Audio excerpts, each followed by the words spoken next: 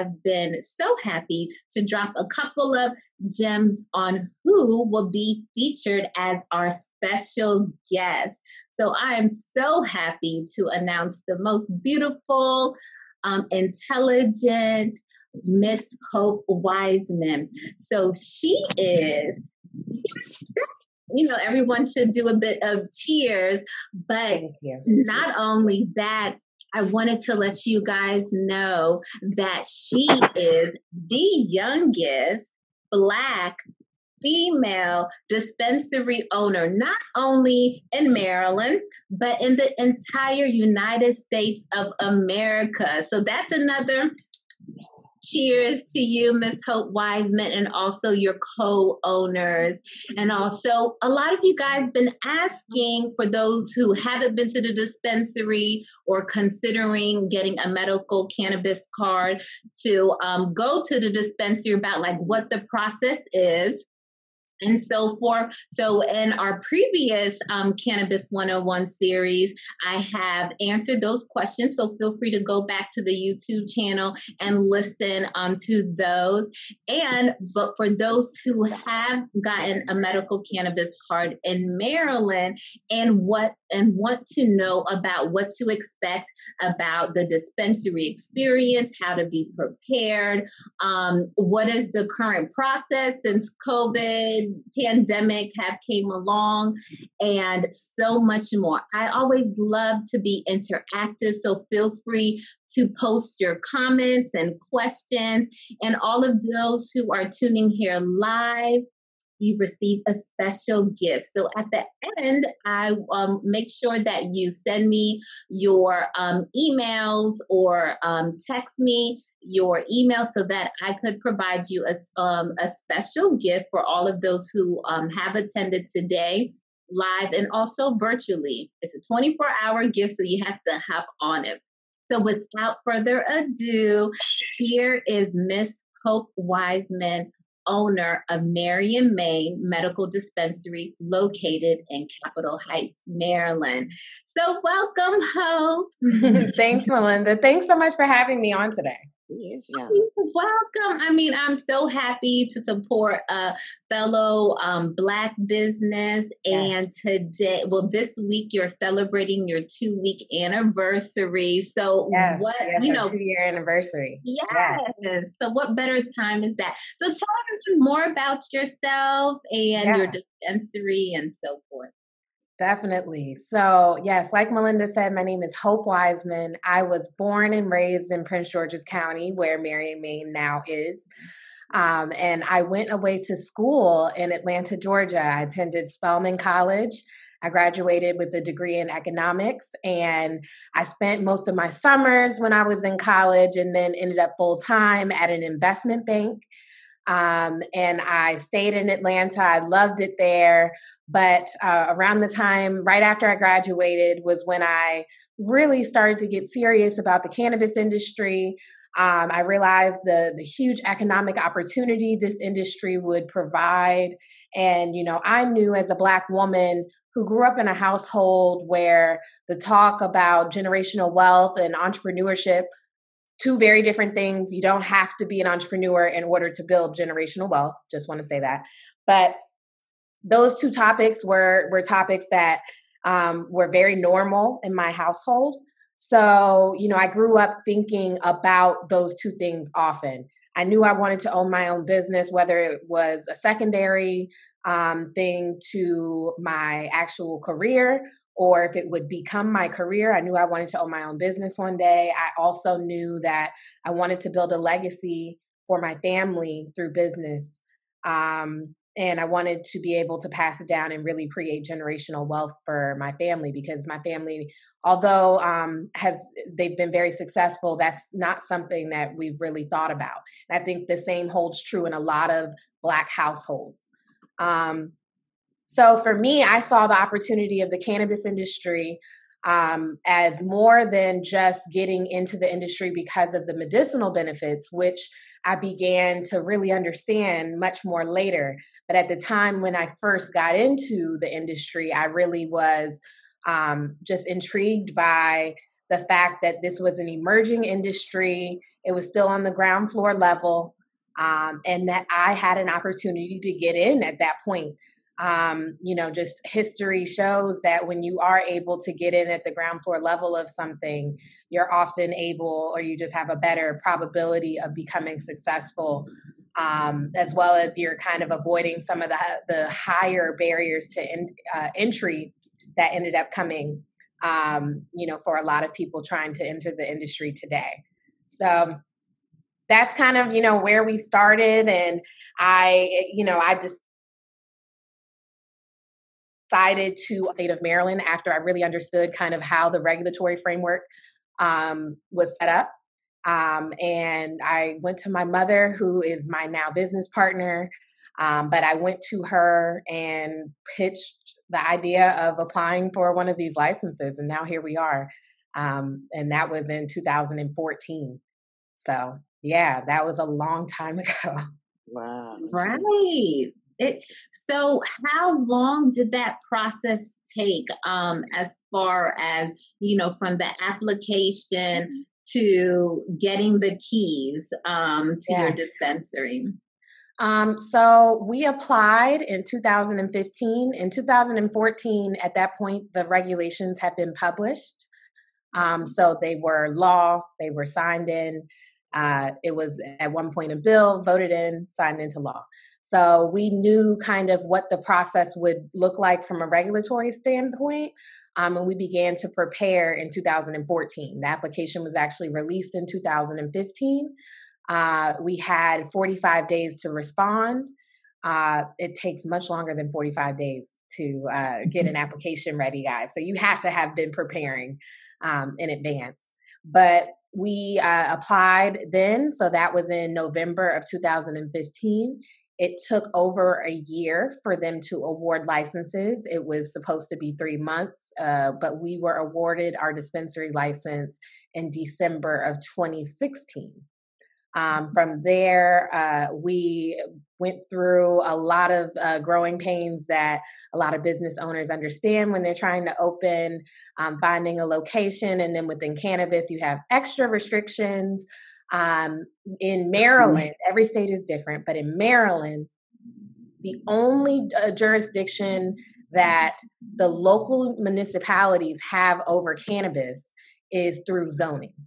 So if a local county did not want cannabis in their county, the only thing they could do about it, it was state mandated. Some states gave local municipalities control over that, but not in Maryland. So the only thing they could do was make the zoning damn near impossible to navigate, which 2 counties kind of did. And that was Prince George's County and Anne Arundel County. So Prince George's County was very difficult to navigate from that perspective. It was hard to locate a property that fit within the zoning regulations that we were subject to. So it took about 2 years, for us to find a location and then go through the build out, which is a whole process in itself, getting permits and actually doing the work. And then we opened in September of 2018. So it was a process from 2014 to 2018.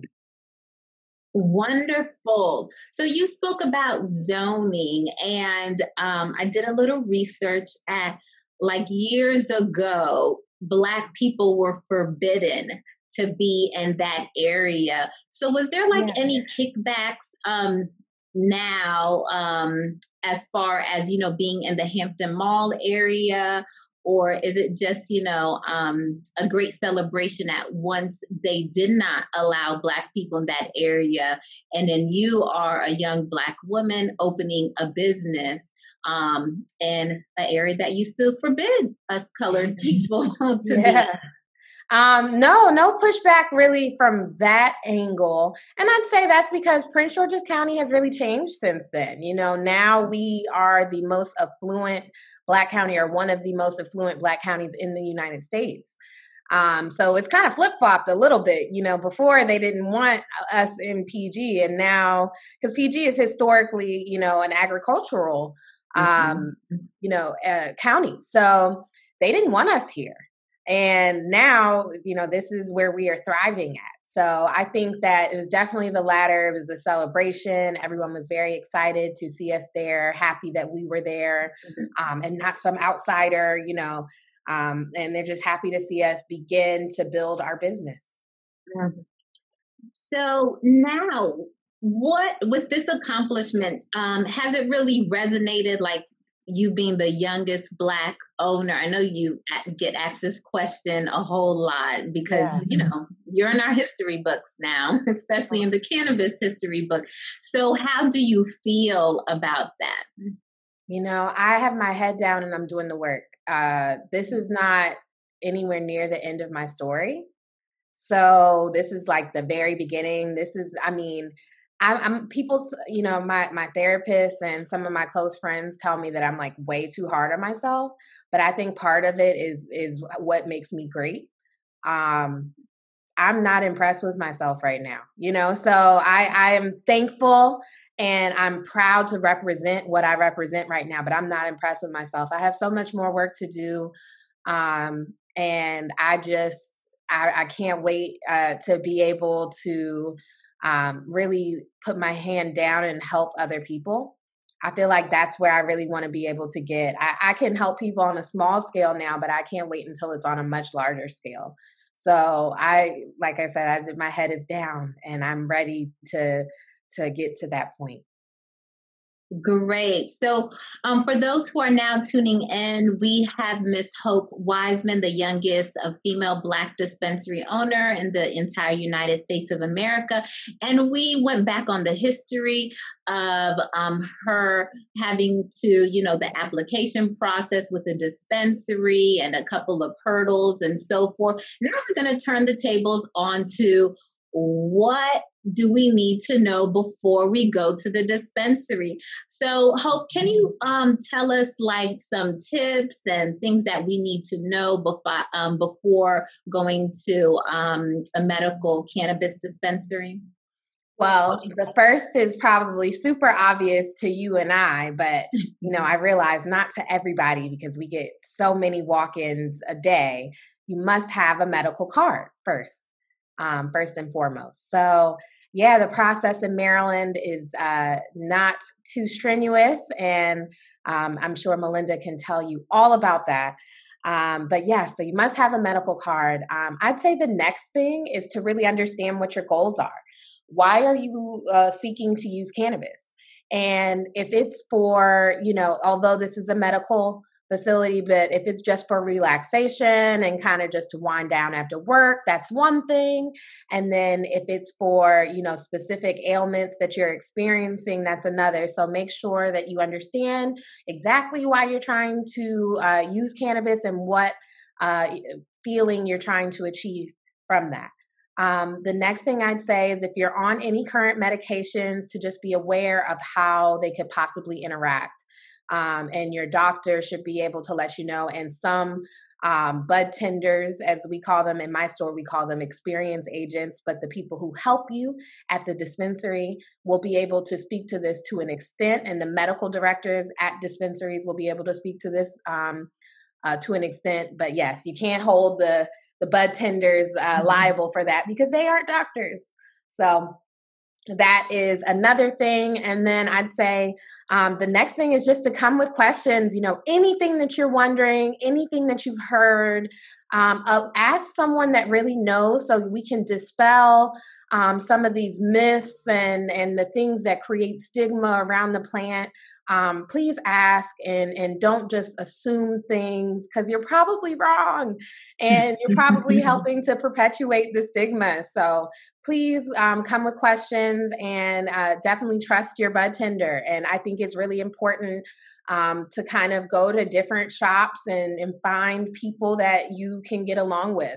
I, of course, want you to shop with us at Marion, Maine, but if you're just not having the experience that you'd like, find another shop that can really answer the questions that you'd like. But I think everyone would have an awesome experience at Marion, Maine. I agree.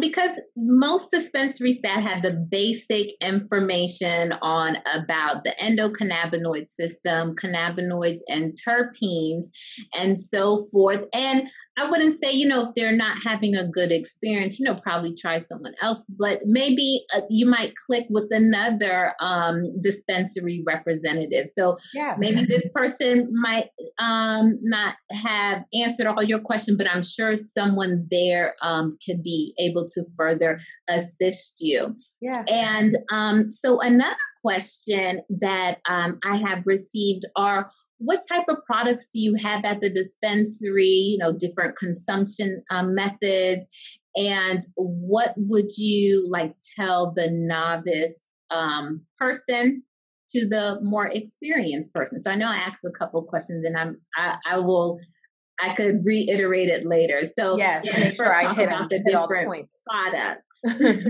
Yeah, so products, one of the biggest misconceptions I think about dispensaries is that they only have flower. That's not the case. We're not like your neighborhood pharmacist that you are used to going to. So we have, we have dried flower, smokable flower, and we do pre-rolls and all those things. Yes, but we also have tinctures, which are like drops that you would put under your tongue, or some people put them in their drinks or smoothies. We also have topicals, so these would be lotions or salves. We have transdermal patches. We have vape cartridges. These were in the news pretty heavy last year, and it was mainly for illicit market cartridges that were being contaminated using vitamin E to essentially cut the oil. Not necessarily from the legal market, but still had an impact on our industry because people wanted to understand more what vape cartridges were. So we have vape cartridges. We have other forms of concentrates. And if you don't know what concentrates are, pretty much it's when you extract the THC and CBD and CBN and CBG, all the cannabinoids out of the plant. And you can make it in multiple different varieties, but you're extracting them and purifying them, essentially. So we have shatter, wax, resin, butter, sugar, diamonds, whatever you want to call any of those things, and in all the different forms. We have concentrates. We also have edibles in the form of capsules, tablets, as well as gummies or troches or kind of a taffy. We have some drinks.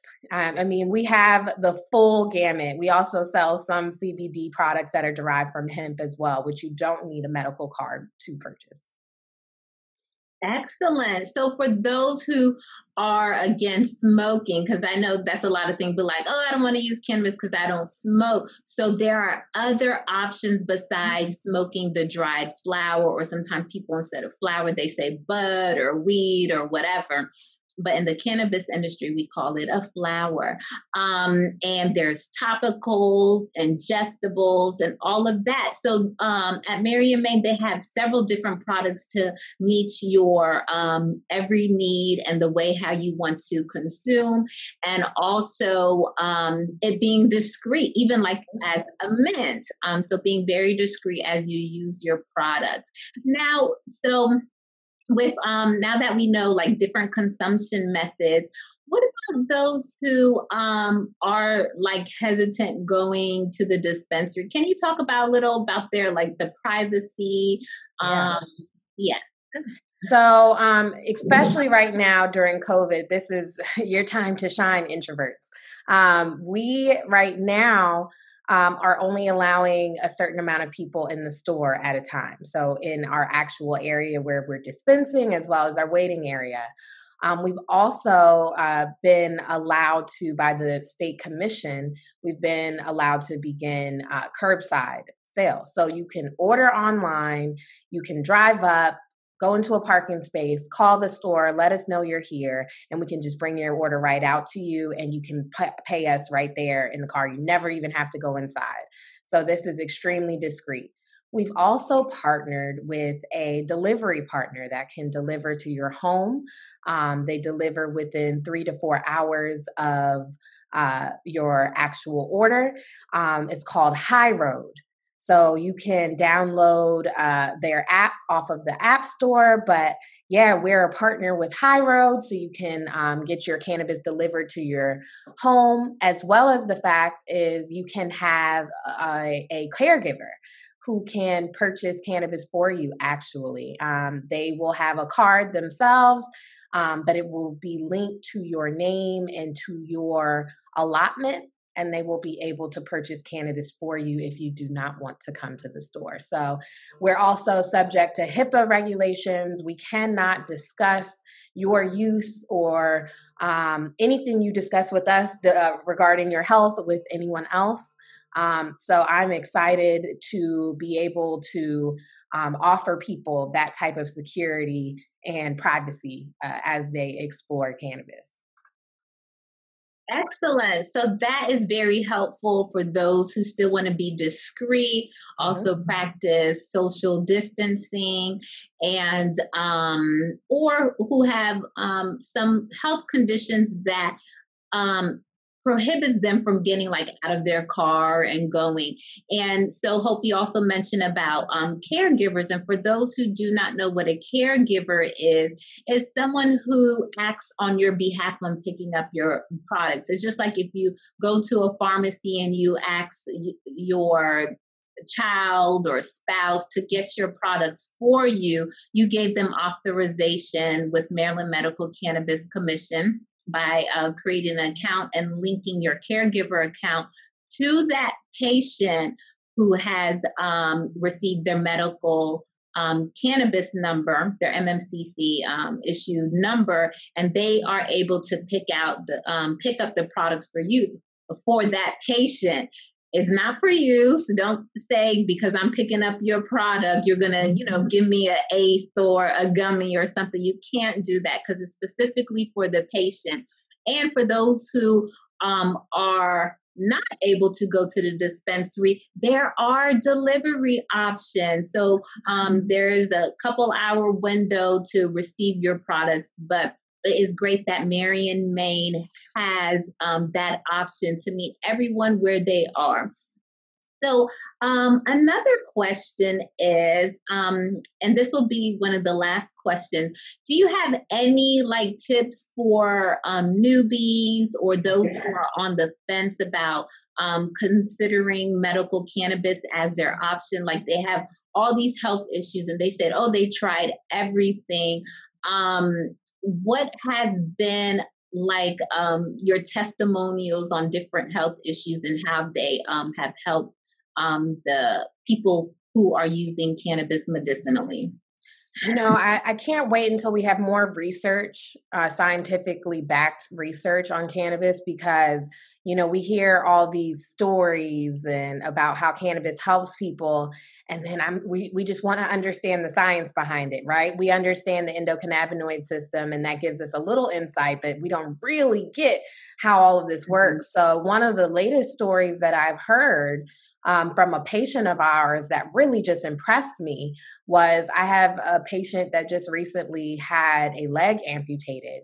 And if anyone knows anything about amputees, they experience, especially in the very beginning, they experience phantom pain pretty bad. And phantom pain is pretty much where the limb that was removed, they still feel pain in that limb that is no longer there.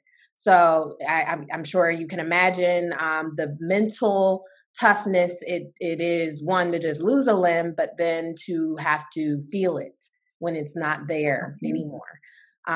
It drives people crazy and it hurts. So I had a patient that recently told me a high THC drop. So it's a tincture that he takes, almost alleviates that pain for him. And that was really amazing to me. I mean, I've heard stories, so many different kinds of stories. You've heard people saying that cannabis has begun to reverse their cancer, shrink tumors.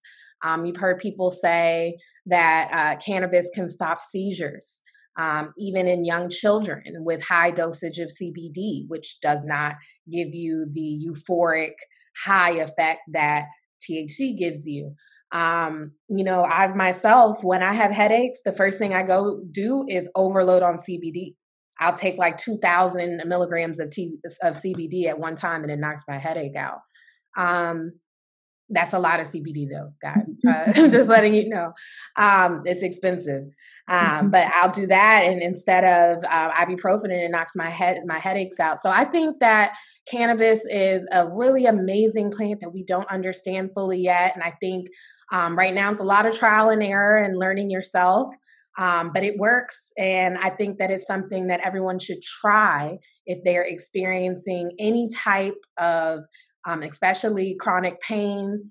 There's a lot of other conditions, but I know almost every 1 in 3 Americans experiences some type of chronic pain. So if you're experiencing that, and especially if you have not found relief with anything else, or if you're on a lot of prescription medication, I encourage you to try cannabis, see how it affects your body, probably in multiple different ways it will give you effects. Figure this out. This is something that as an experienced agent, I tell my people to really coach people on that. Get to know your patients and help them understand how the medicine that they're buying is affecting their bodies. Thank you. And for those who have tuned in halfway in our Zoom at Noon series, we have our special guest, Miss Beautiful Hope Wiseman, which is the owner of Mary and Main Medical Dispensary located in Capitol Heights, Maryland. And we have went over, her early on struggles when filling out the application to when the doors open. We talked about what to expect at the dispensary and the different products there. And now we're going to go and conclude this Zoom at Noon as we highlight her 2-year anniversary. That's right. Mary and Main was established and opened their doors September of 2018. So all this week they have been celebrating their 2-year anniversary. So Hope, can you tell everyone how to continue to celebrate with you for the rest of the week and any events? Definitely. So we have so much going on, guys. First thing you can do is tune in tonight and tomorrow night at 6 p.m. On our Facebook. We are going live. We have a really awesome broadcast, and tonight we'll have representatives from Delegate Barnes, who is the chairman of the Legislative Black Caucus here in Maryland, and our representative in District 25, where Mary and Main is located, as well as Aisha, the state's attorney for Prince George's County, Aisha Braveboy. We'll have represent her herself, as well as representatives from her office, speaking about an expungement clinic that we are having this weekend, which I'll get to in a second. And then tomorrow night, we're having a fireside chat with myself and the other 2 co-founders, my mother and Dr. Larry Bryant. So you'll get to know us a little bit more and hear a little bit more about our journey and what it's like and what the future will hold for Mary and Main. And then Saturday is the big day. We are having our 2-year celebration at the store with a huge community event. We will have SLK Health Services doing free HIV testing, because in Prince George's County, we are leading in the state of Maryland in new HIV cases in Prince George's County, and Capitol Heights is leading within the county. So we need to come out. We need to get tested. We need to know our status. SLK is also hosting free haircuts for the first 25 participants. We'll have a DJ out there. We're going to have a voter registration table. We are going to have our expungement clinic that I was just mentioning. Delegate Barnes and State's Attorney Aisha Braveboy will be there. And we'll have about 8 to 10 attorneys there expunging people's records. So if you're interested in learning more about the expungement fair or about the celebration as a whole, please visit us at maryandmain.com. Join us on Saturday from 11 to 5 p.m. That's when the expungement clinic, as well as all of the other vendors, will be out there. Friday, tomorrow from 12 to 4, we host our farmers market, which we host weekly. Please come out to our farmers market, shop with our vendors who are all local and all Black. And then the last thing we're doing to celebrate is I am launching a course. So I'm starting my course with a very much so free but full of value webinar tomorrow night at 7 p.m. So right after the live broadcast with my owners, you can go right over to our webinar where I will be giving you 10 secrets to the application process and the licensing process for cannabis. So if you're interested, no matter what state you're in, if you're interested in getting into the cannabis industry on the plant touching side, you can sign up for the webinar at learnwithhope.org. Learnwithhope.org. So that'll be tomorrow night at 7 p.m. right after our 6 p.m. broadcast on our Facebook Live. Wonderful. And also for those who missed the previous live broadcast on Monday, Tuesday, and Wednesday, you could go back on Mary and Main's page to watch it. She posted a lot of great information during the previous broadcast, and I was very happy to be on the Tuesday one talking about how to get a medical cannabis card in Maryland. Yeah. And so, Ms. Hope, how can we find you on social media? Definitely. So you can follow Mary and Main at maryandmain.com. That is MaryandMain. And then if you want to follow me and all the many projects I'm working on, I post a lot of inspirational content as well as a lot of informative content around the cannabis industry and business and entrepreneurship as a whole, as well as content about generational wealth and financial literacy. So if you're interested in any of those topics, you can follow me at I am Hope So Dope. That's it. I am Hope So Dope on Instagram. I'm pretty active there. Wonderful. So you guys heard all this information from Hope Wiseman, the youngest Black dispensary owner in America. And you could follow her on social media on Mary and Main and also at I am Hope So Dope. Yeah. I love that name. And so thank you everyone for tuning in, and for all those who have tuned in live as well as virtually later. I have a 24-hour gift that I will send to you. So you guys have to send me your contact information at info@marycarewellness.com or text me directly at 240-206-7004, and I will send you my special gift. And for all of those who brought their friends and family members, I have an extra special bonus that I'll be sending out to you that is also valid for 24 hours. So thank you all for joining us for our weekly Zoom at noon, where we highlight anything between health, wellness, fitness, weight loss, and medical cannabis.